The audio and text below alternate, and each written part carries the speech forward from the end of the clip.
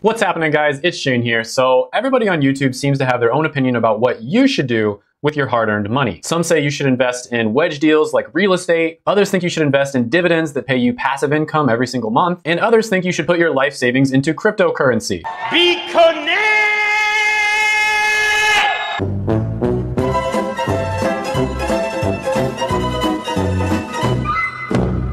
In today's video, I am going to break down and rank what I think are the best investments based on science and shit. Yes, science! Okay, so first one on the list is going to be stock picking. And what do I mean by stock picking? What I mean is when you pick an individual stock, you think, you know what, I think Amazon is gonna go up, or I think Facebook stock is gonna go up. And then you put most, or if not all of your money in that stock, or maybe a few other stocks. Investing in individual stocks is not a good idea for about 99% of people. And when I say 99%, I literally mean 99%. Studies have been done comparing people who invest in stocks versus the average return of the market as a whole. And they show that people who invest in individual stocks lose to the average market as a whole 99% of the time. Now, to be fair, this still is a pretty good idea. I mean, they probably still made a good profit on it. It just wasn't as good as the average return from the market as a whole. So index funds basically track like a bunch of different companies or the average of the whole market. And that's why they generally get an average return that's about the same as whatever the entire market grows by. And it was shown that index funds beat stock pickers 99% of the time. But like I said, it's still a good investment. Investing in stocks in any form is still going to be better than just keeping your money in a bank account. So for that reason, I'm going to go ahead and put it in B tier. Okay, next one on the list is going to be penny stocks. And these were made famous or mainstream by the movie The Wolf of Wall Street, when Jordan Belfort basically tried to sell penny stocks to the top 1% of Americans, and he was wildly successful. Once we suckered them in, we unload the dog shit, the pink sheets, the penny stocks, where we make the money. And I think most people know that penny stocks are not a good investment at all. In fact, the average penny stock returns about 20 to 40% per year.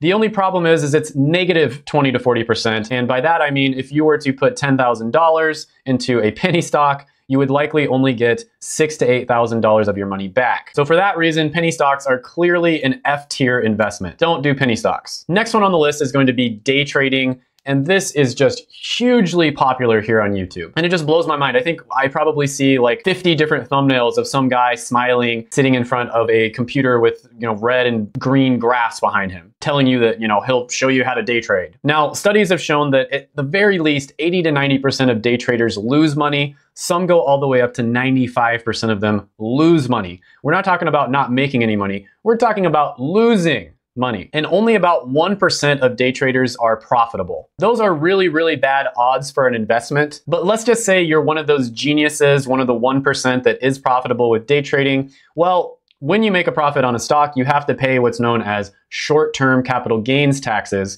which are a lot more expensive than long-term capital gains taxes. So basically, you have to hold a stock for at least 1 year in order to pay long-term capital gains on it. Any less than a year and it's short-term, and then you have to pay way more in taxes. And on top of that, a lot of the companies have trading fees and other just random miscellaneous fees. They just have a lot of different excuses for taking your money. Day trading is ridiculously hard to be good at. And despite these 17,000 different channels that say, it's super easy, all you have to do is just do exactly what I do, almost nobody is predictably successful with day trading. This one goes in F tier for sure. It's a little bit better than penny stocks, but it still deserves F tier. I'll be nice and say F plus tier. Next one on the list is going to be dividend stocks. So dividend stocks are basically just like a normal stock, except they pay you out sometimes monthly, sometimes every 3 months, sometimes yearly. They actually pay out dividends to you. Now, usually this isn't a lot. If you have like, I don't know, $100,000 of a stock, you might get like $500 in dividends, but that's still pretty nice. Now, there is some evidence out there that companies that offer dividends tend to be better companies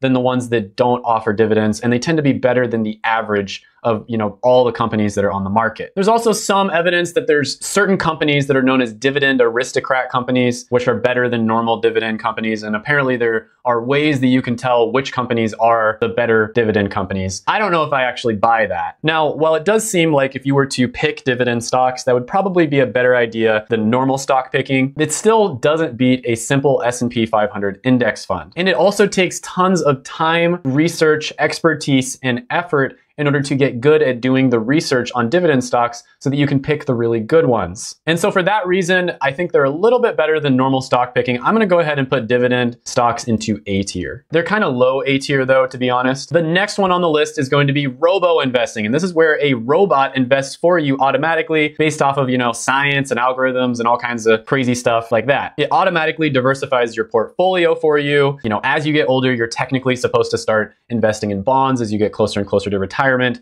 So that way, if the market goes down, bonds are super rock solid. It doesn't matter if the market goes down or up, you're always going to get whatever the return they promised was. So apparently robo investors actually do this for you. And that way you don't have to hire a financial advisor. You don't have to pay the fees that you'd have to pay if you went with a hedge fund manager. And it really does sound pretty cool in theory, but it hasn't been around for very long. And I'm just not sold on it because it doesn't have a positive, track record. I think when it comes to where you put your money, trust is a huge factor. And how can you trust something that hasn't been around for very long? I don't trust it. And so for that reason, I'm going to go ahead and put robo investing into C tier. Ask me 5 years from now, maybe it'll be B tier, A tier, maybe even S tier. But right now I'm gonna go ahead and put it into C tier. Next one on the list is what I'm gonna go ahead and call dumb real estate. We've all heard the headline, 63% of millennials regret buying a home. And a lot of people regret investing in real estate because they just think it's so easy. I mean, there's tons of channels out there on YouTube telling you that real estate is the best investment you can make and it makes the most millionaires. Almost all millionaires, get their wealth through real estate investing. So who do you believe? Do you believe the statistics where most millennials regret investing in real estate, or do you believe these YouTube channels? Well, an unbiased opinion coming from me, I come from a family with a lot of real estate agents and people who invested heavily into real estate. So I think I know a little bit more than the average person on this. And real estate is just incredibly easy to mess up. That's the bottom line. Most people will mess up on their first property purchase in one way or another, whether it's not doing enough research on your first tenant, and then they end up trashing the place and costing you tens of thousands of dollars. Maybe you didn't do a good enough home inspection. Maybe you got with a real estate agent who didn't tell you a good price on it. There's just so many different ways that you can mess this up. It's so easy to mess up and it's so difficult to do it the right way. And the thing is once you've gotten into a real estate investment, it's not easy to back out of. It's not liquid like stocks where you could buy a stock, you change your mind the next day, you sell it. Maybe you lost a little bit on it, but you got your money back for the most part. And then on top of that, real estate is a ton of work. People don't realize how much work goes into owning a house. The list just goes on and on. You have to paint the house. If your tenant trashes it, you have to fix it. If the toilet breaks in the middle of the night, you got to fix that ASAP. You got to call somebody to fix it or fix it yourself. Getting good at evaluating properties takes hundreds, if not thousands of hours of practice. It's tons of work. So for that reason, dumb real estate is going to get D tier status, right in D tier. Although I'll say it's high D tier. Now, on the other hand, you have smart real estate. If you know what you're doing, real estate might be the best investment that you can make. For me personally, I put it in my top 2 investments. Luckily, there's a ton of gurus online selling $997 courses teaching you how you can invest in real estate yourself. The only problem is a lot of the advice on these courses is actually horrible. A lot of the gurus online have their own investment companies where they'll take your money and invest in real estate for you. And that's just another middleman who's going to be taking their cut. The truth is almost everybody is going to mess up their first investment in real estate. It's almost like a rite of passage. There's a steep learning curve. It's very time intensive. It takes a lot of time to get good at evaluating properties and seeing if you're actually getting a good deal. And in my opinion, I don't think you should ever invest in a community that you're not familiar with. You should always invest in a place that you either live or you've spent a lot of time in, because the value of a house can literally change from block to block. Like this block, houses are worth $100,000 more than this block. And so if you don't know what you're doing, you don't know the area like the back of your hand, you're probably not gonna get a good deal. But overall, real estate is an incredible investment because you can get really good returns. You have the ability to leverage your money. So you can put like 5% or maybe 10 or 20% down on a house, and then you can get a $500,000 house and be able to leverage that entire investment, even though you only put maybe $100,000 down. And then of course, there's the amazing tax benefits that you get from investing in real estate.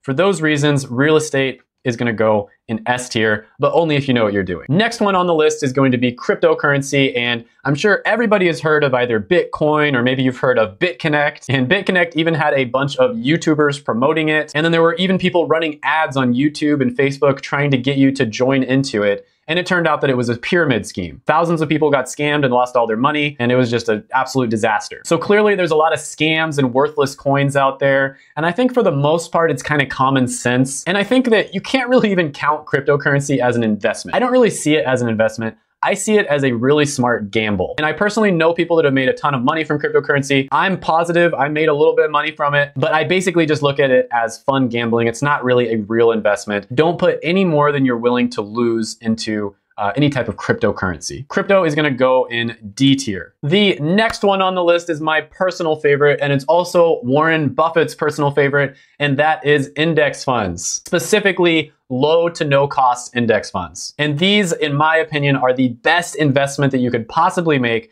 because they require no expertise, no skill. It only takes 15 minutes to set it up, and then maybe another 5 minutes or 10 minutes to automate it to where it automatically puts money into the index fund every single month from your bank account. And then you never have to look at it again. You're done. It's so ridiculously easy, and the average return that you get will beat 99% of stock pickers, normal people, and it'll even beat 95% of hedge fund managers. And keep in mind, these hedge fund managers are some of the smartest people in the world, for one. A lot of them graduated, summa cum laude from like Stanford or Harvard. These guys work like 12 hours a day. They just work their butts off. They have amazing amount of connections. They know a ton of different people. They have access to the best technology. They have people that are called quants that are the ones who figure out algorithms for what stocks they should invest in. They have access to huge consulting firms like McKinsey. And then let's be real here. Even though it's illegal, a lot of them engage in insider trading. They have insider information, they know secrets that other people don't know, and they make investments based off of those secrets. Now, investing with these hedge fund managers, they'll usually take a cut of the profit, and then on top of that, 95% of them can't beat an index fund. Whereas with index funds, there's almost no cost at all. A lot of them are like 0.003% fee for, managing it for a year. So it's basically like no fee at all. Whereas hedge fund managers, a lot of the time they'll charge a 1% fee, 2% fee, sometimes up to 3% fee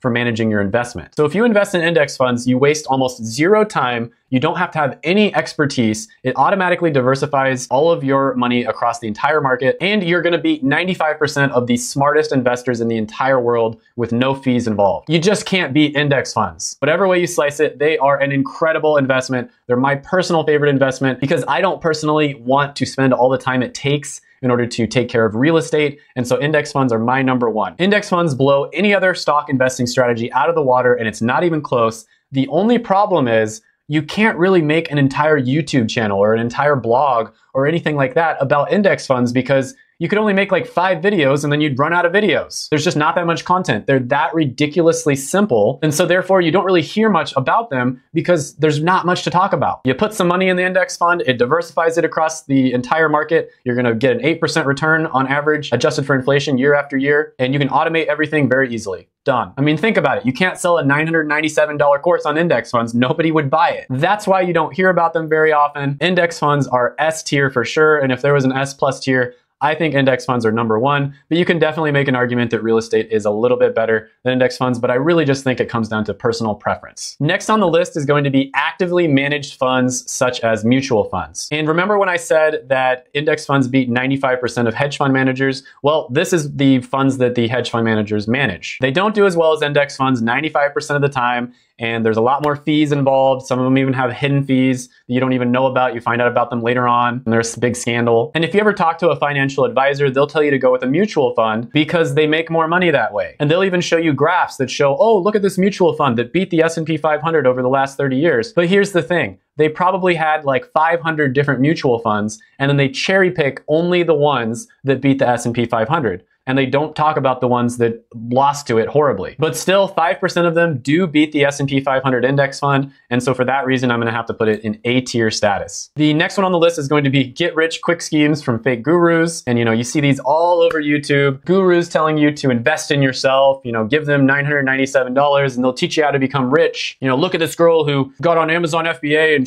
within her first month, she was selling $500,000 or some BS like that. It's just, oh God, it makes me roll my eyes into the back of my head. It's ridiculous, it's corny, but a lot of people, including myself, have fallen for some of these charlatan scams. Pro tip, anybody telling you that you can get rich quick is probably a scammer and you shouldn't trust them. Anyways, I'm gonna have to go ahead and put the $997 get rich quick scheme into D tier. Next on the list is going to be starting your own business. And speaking of becoming an entrepreneur, starting your own business is a great way to get into this. And I think learning how to run a business is one of the most challenging, yet also one of the most rewarding things that you can ever do. When you start to make money for yourself and you're out on your own, making money without somebody paying you a paycheck, it's one of the best feelings in the world. And it honestly changes something in your mind when you experience it. But here's the thing, entrepreneurship is not for everybody, very risky compared to just getting a normal job. And in fact, I'd say most people would probably be better off just going to college, getting a good degree, and then getting a normal job. With that being said, this one is definitely gonna go into S tier. Next on the list is going to be getting a useless degree. And I talk about this a lot on my channel, but in the last decade or so, the cost of college has just gone up so freaking much. It's just ridiculous. The average student is almost $40,000 in debt at this point, and it's just getting worse and worse. 10 years from now, it's probably gonna be that the average student is gonna be $100,000 in debt. So you can check out my other videos if you don't know what the worthless degrees are, but it's almost impossible to get a normal job if you invest in a worthless degree. And I get it.